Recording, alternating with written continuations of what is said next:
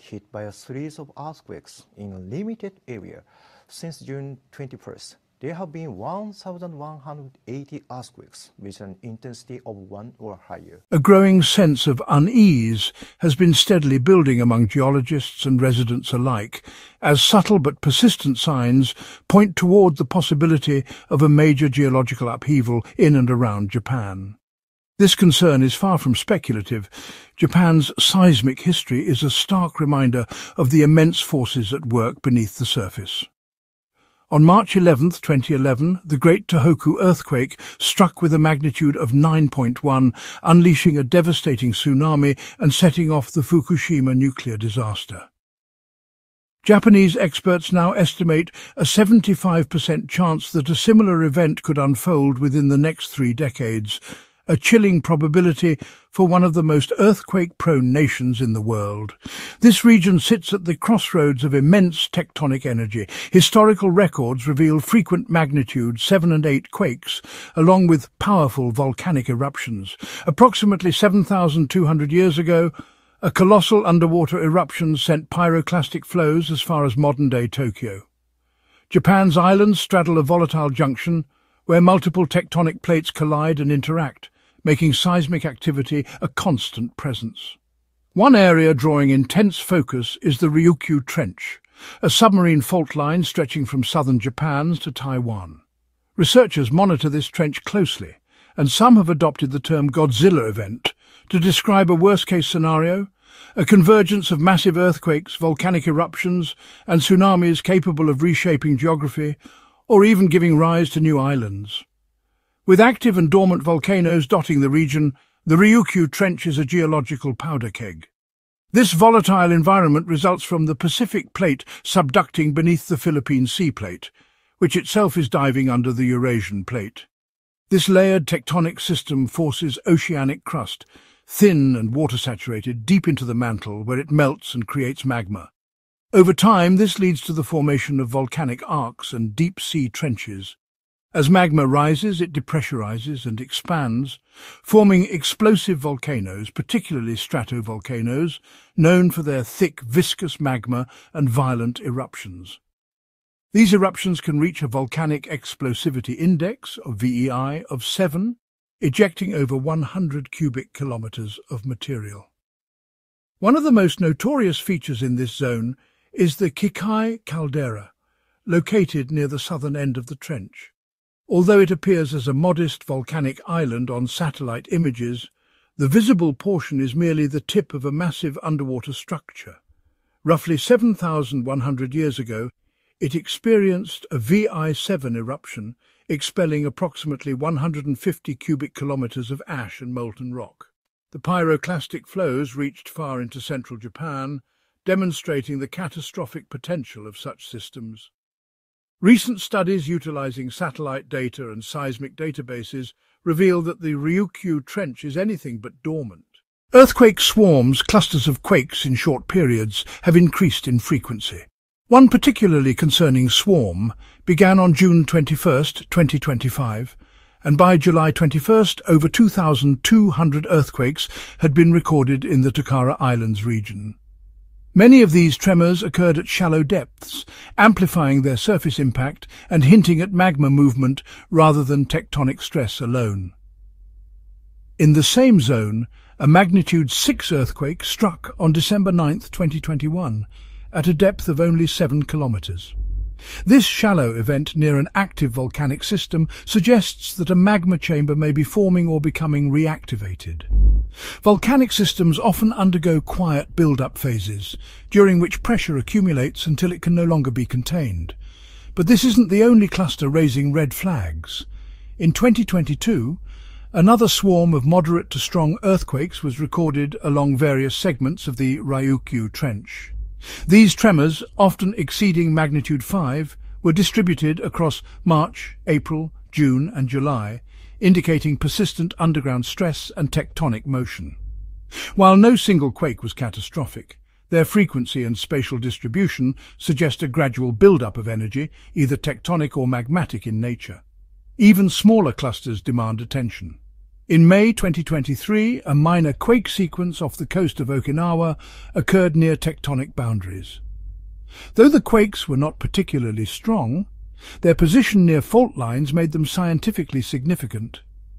Further south, seismicity around Taiwan, where the Ryukyu trench terminates, has also been increasing. On April 2, 2024, a magnitude 7.4 earthquake struck this region, the strongest in years, followed just 4 months later by a magnitude 7.1 event to the north. While separate in time and space, such large quakes redistribute stress along connected fault systems. These surges of seismic energy can quietly load nearby faults, priming them for future ruptures. The danger doesn't just lie in magnitude. Some parts of the trench system have remained quiet for decades, even centuries. This silence can be misleading. When a fault goes quiet for too long, it often means that strain is accumulating, not dissipating. The southern Ryukyu arc, in particular, fits this profile. Historical quakes like the magnitude 7.5 Hyuga-Nada earthquake in 1968 and the magnitude 7.9 quake in 1662 demonstrate the region's capacity for large-scale rupture and tsunami generation. The Ryukyu subduction zone stretches 1,400 kilometers and plunges to depths of around 7,500 meters. This scale allows for the potential of magnitude 9.0 or greater earthquakes, on par with the 2011 Tohoku disaster or even the 1960 Valdivia earthquake in Chile, magnitude 9.5, the most powerful ever recorded. Such massive events are possible when large segments of a fault rupture simultaneously, releasing enormous amounts of energy and triggering devastating tsunamis. While researchers can't predict the exact moment of a disaster, they can read the warning signs. One of the most concerning is the uplift of volcanic domes, particularly those that may collapse and displace ocean water rapidly. A case in point is the submarine volcanic dome near Iwo Jima, part of the Kyoto volcanic system. Satellite imaging has shown the dome growing in height over the past decade. If it were to suddenly destabilize, the resulting submarine landslide could displace millions of tons of seawater, generating a tsunami that would reach nearby coasts in under an hour. Tsunamis from underwater volcanic collapse behave differently than those caused by fault rupture. They can be highly localized at first, yet still carry immense energy and reach speeds of up to 800 kilometers per hour, 500 miles per hour. Even Japan's state-of-the-art warning systems would provide only minutes of notice in such cases, leaving little time for coastal evacuations, particularly in Kyushu and Okinawa. Beyond the human toll, the ecological damage could be catastrophic. The southern islands support vibrant coral reef systems, rich fisheries, and delicate marine ecosystems. A major underwater eruption or tsunami could wipe out entire reef zones, cause sediment displacement, and even trigger ocean acidification from volcanic gases, all in a matter of days. Adding to the concern is a pattern seen throughout history. Minor seismic and volcanic events acting as precursors to larger disasters. Before the 1707 Hue earthquake, magnitude 8.6, Japan experienced months of strange sea behavior, increased tremors and bizarre phenomena like sudden sea level drops and unusual ocean glow. Similar signs were noted before the 2011 Tohoku earthquake, including electromagnetic fluctuations and abnormal wave patterns detected by satellites. Today, those same anomalies are being observed again. GPS monitoring stations on islands like Amami Oshima and Yakushima have detected elevation changes of several millimeters per year. Offshore drifting buoys are picking up abnormal wave behavior not linked to weather. These clues point toward deep oceanic activity, possibly tremors or magma movements too subtle for land-based instruments to detect. As Japan continues to monitor the growing number of signs, earthquake swarms, volcanic dome activity, abnormal GPS readings, and sea surface anomalies, the seismic puzzle grows increasingly intricate. No single data point can predict a catastrophe, but the convergence of multiple early warning signs is impossible to ignore. The Tokara Islands swarm, the awakening of submarine volcanoes, and the rising frequency of moderate quakes across the Ryukyu Trench all paint a mosaic of growing geological unrest. In response, the Japanese government has already raised alert levels in multiple regions and launched large-scale emergency drills in coastal communities. Public awareness campaigns are being ramped up, encouraging families to prepare emergency kits, review evacuation routes, and remain vigilant. Internationally, collaboration has also intensified. The Japan Meteorological Agency, JMA, is working closely with the United States Geological Survey, USGS, Taiwan's Central Weather Bureau, and Pacific-wide observatories to share real-time data, coordinate joint research, and track seafloor deformation.